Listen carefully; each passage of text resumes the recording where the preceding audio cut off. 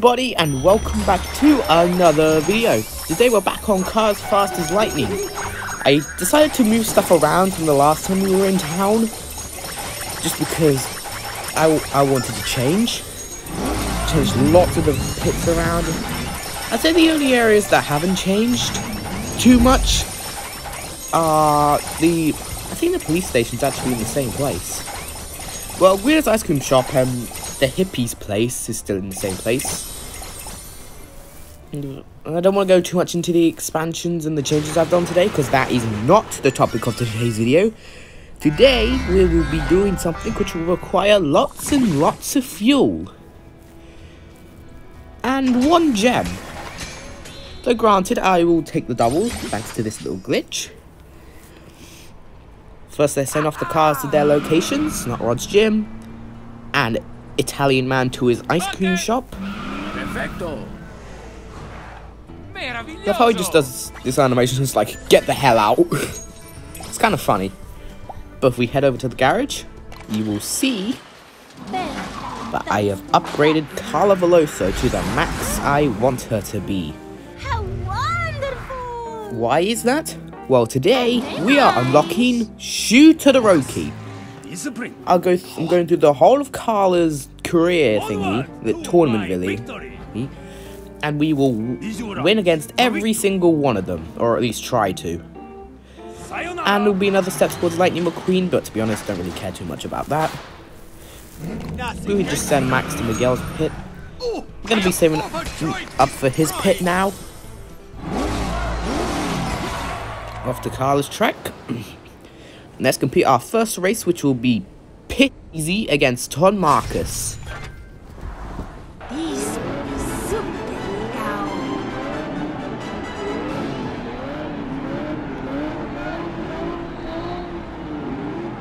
Right, let's begin in 3, 2, 1, go. And now we never see Ton Marcus again for the rest of the race.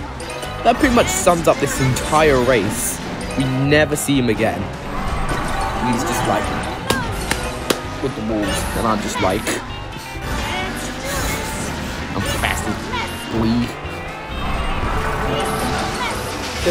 This is a basically warm-up race. Well, technically, all of the easy races are basically warm-up races, because you know the rival's not even going to be there just to get used to the track. Because they have not raced on Carla's track for a little while. And off we go to the finish line. And we still have no sign of Ton Marcus. Easy victory. Again, I'll read up the lines of dialogue for you guys. Maybe I lost today, but at least I learned something new. What is that? Never to challenge you again. Nice driving. Or maybe you should get some upgrades, you know. What a normal racer does and what Carla's been doing. And then we're up against, who's his name? Chick Hicks. Bring it on, my guy. Let's go.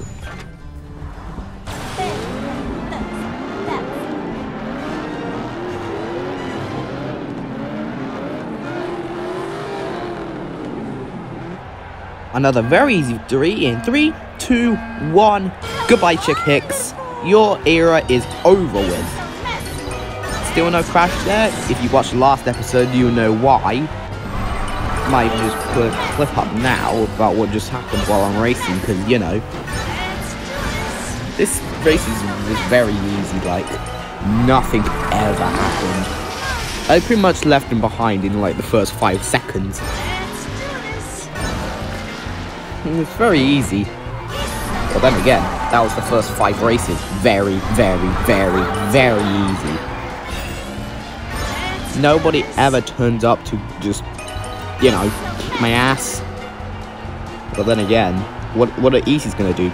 Charge with me at full power. And that's it. Another easy victory in the bag. More lines of dialogue to read. So here we go. I just don't understand what's happening. This event was supposed to be the beginning of a new Chick era. The era is over. Welcome to the generation of Veloso. Kachiga, Kadoomed. Funny line of dialogue there. Now we're up against Mater, the tow truck. I'm actually just gonna skip this first scene because, you know, I've already seen Mater like 1,000 times. And I've already seen just a different racer, similar like Tomarcus and stuff.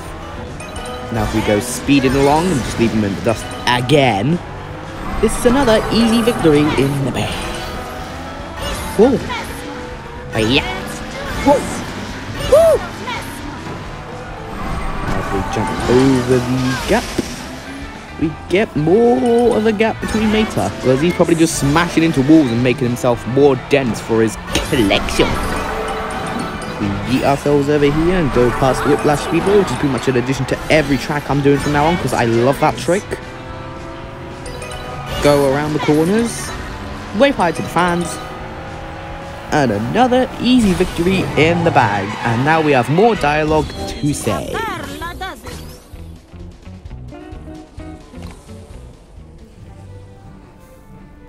I am impressed, Mater. But I lost, didn't I? Yes, but I don't know how to say that. Landslide. Dadgum, I did pretty good. Yeah, for a tow truck. Alright, next up is... Oh no. Oh, that's son of a boost, isn't it? Yup, that's son of a boost. I wonder where we've seen you before. That's ridiculous. This is what I meant with the boosts. It's so dumb. It's so dumb. What the hell? Oh yeah, you're the most annoying car in the whole game. Well, this is an easy, so again, should equal an easy victory, unless he doesn't use the boost like last time. Well then again, he's an easy, so he won't catch up to me, and this track has very little turns, not turns, tricks, for him to actually catch up. So, easy victory. 3, 2, 1, goodbye you annoying car, and off to the podiums we go. But basically, for a little context, this very Fillmore, was an irritating little bugger for, who's his name?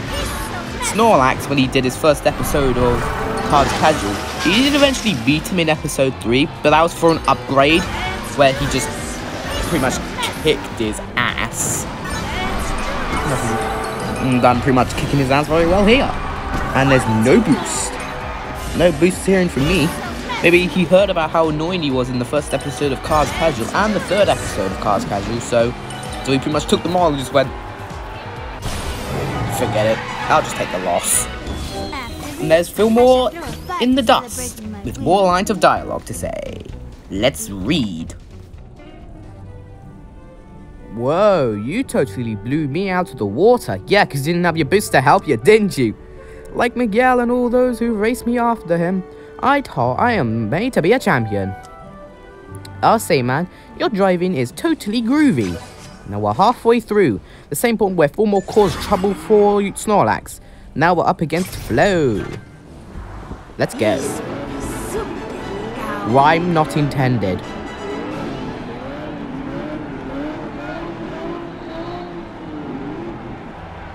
Ready and raring in 3, 2, 1, blast off.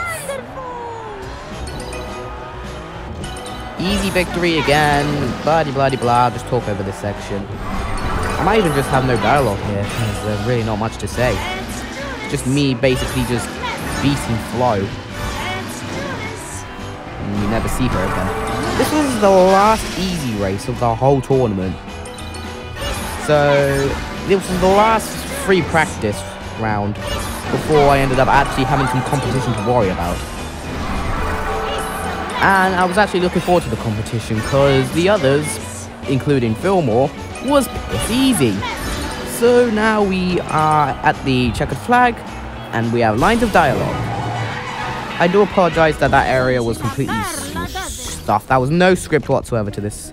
Anyways, that was some mighty fine racing. Best workout I've had in a while. I don't know how to say that. I'm just doing the best I can to show everyone that I'm a winner. Well, keep it up, honey.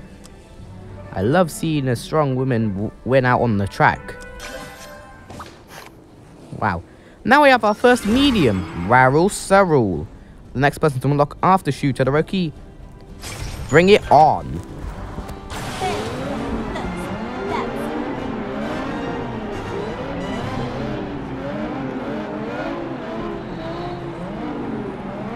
Ready to kick Rarul in 3, 2, 1, blast off. Still the only one getting the boost. Mr. Fans, if you saw episode 3, you'll probably understand why. Otherwise, I probably would have lost the race. Zip around the corners. I'm used to this track by now, so I'm pretty much getting perfect in all of them. Jumping over the gap. And basically, beating Rarul. To be honest, this one was very much like the other ones. Very easy. He didn't really show up anywhere. Or just like, out of nowhere, just go, hi. I'm gonna completely ruin your race. The only person who probably did that was Shu, but onto him later. Again, just zooming around the corners, and voila, we win the race. After this, I shall throw a party celebrating my win. Nice. Now it's dialogue time. Better luck next time, Rarul. Ha, the French don't need any luck. Yeah, because your stick is always in reverse. You'll find you will if you race me again. He needs it because his stick is always in reverse. Right, now we're up against Finn McMissile. Ready and raring. He's slightly faster, but that shouldn't really matter. Again, rhyme not intended. Let's go. Again, not much really happened here, so I'm actually just going to leave this part undialogued. So enjoy the race without me talking over it. See you at the finish line.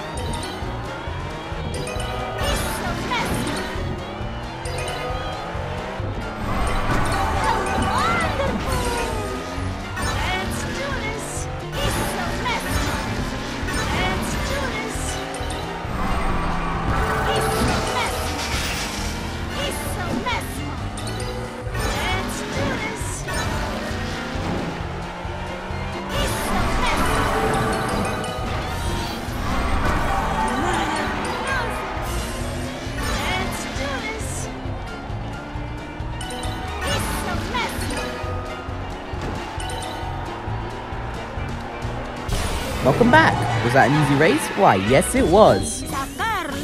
Again, very easy race, but that was the last easy race I was gonna have, because next race was a challenge. Astounding. With that kind of skill, you could have a future in undercover work, Mrs. Veloso. I appreciate the compliment, sir, but I think I'll just stick to racing. That's probably a good way. Now we have our first and only hard race, Shu Todoroki, the man who is in the title of this episode. Right, hard race, I can do with hards. Bring it on!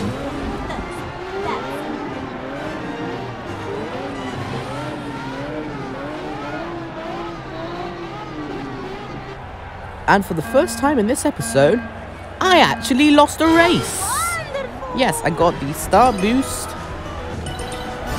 And pretty much got every perfect turn I could. And every single trick I got right, but I still lost. Obviously, you could see Shu Todoroki was a very good challenger. I got everything right in this race.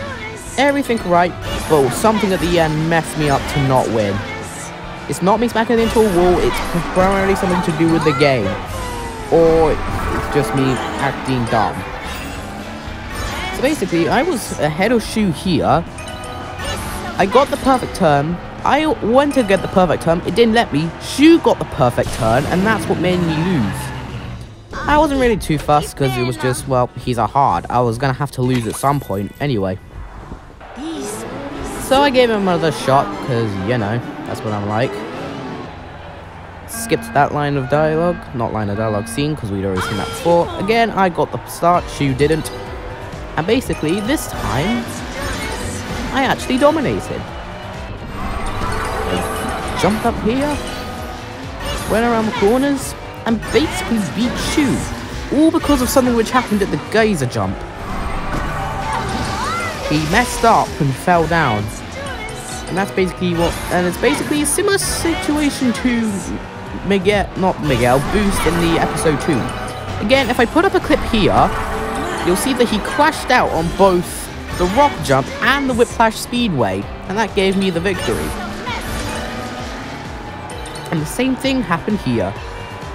Easy victory for Shu Todoroki, and we have unlocked him. All of his championship thingies done in one episode, and we have Shu now. Now let's read out the final lines of dialogue for this episode.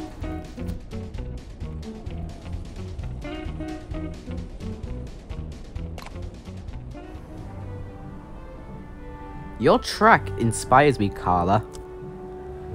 Well, perfection is an inspiration. Supplier thing. No. This track is far from perfect. I make it realize I need to build one of my own. Track building is an art. I will show my mastery of it. Well, that's pretty good. Now we have Shu Todoroki. And now we have the absolute final lines of dialogue with Tom Marcus of all characters. I thought it would be Miguel. Regardless. Wow, it's the Shu Todoroki. I am a huge fan. Thank you. It's always nice to meet a fan. Welcome to Radiator Springs. I'm sure you're going to have a blast here. We've got shops and restaurants and, well, you'll see. I'll stop talking and let you explore. We have Shu Todoroki now. I think you can find him in town. Don't want to expand it there. There he is. That was very easy.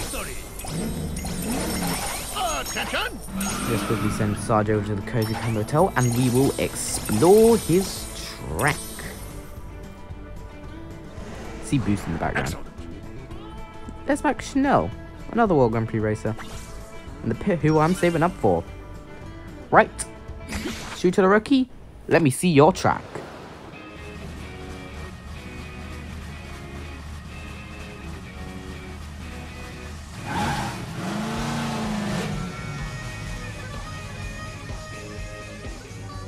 Well, it seems like we have more lines of dialogue. Blah blah. I heard that you were building a new track. Indeed, track building is a true art and I aim to show that I'm an artist. Okay, with my work, my track will be the finest in the world. Maybe we could have a race and see. Yes, I have heard that your tires are incredible. I would like to see how they work on my track. Right, here we go. It's a very long track. But what I'm actually going to do is not race him, but race Flo instead. Just for a trip around the track while it's still in construction, because this is probably the only time you'll see the track in construction. Let's go.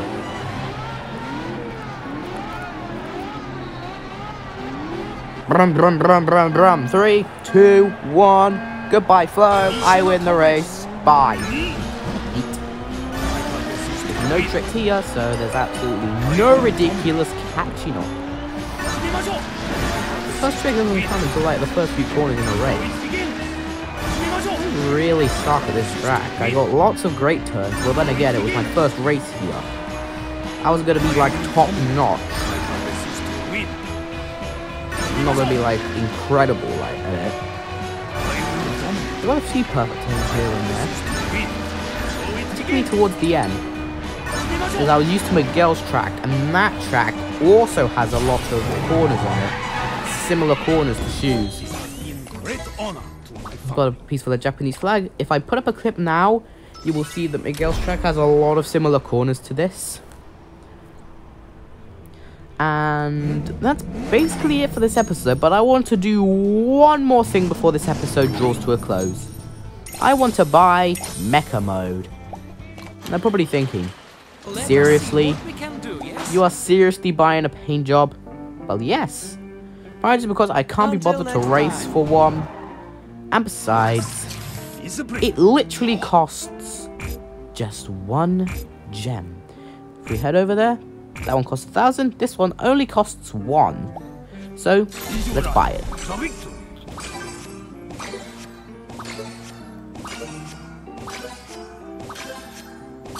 Don't worry, I will actually go through and actually get him a proper paint job. It was a similar situation to... who's his name? It's the wrong button. Let me actually go and find him. We head over. Where is he? Where is he? Where is he? Where is he? Where is he? There he is. Komodo with his mecha mode. That I got his for free on this track. So thanks for watching. That'll be the end of this episode. Sorry, I just jumped ahead of myself. Thanks for watching, and we will see you next time. どうもありがとう。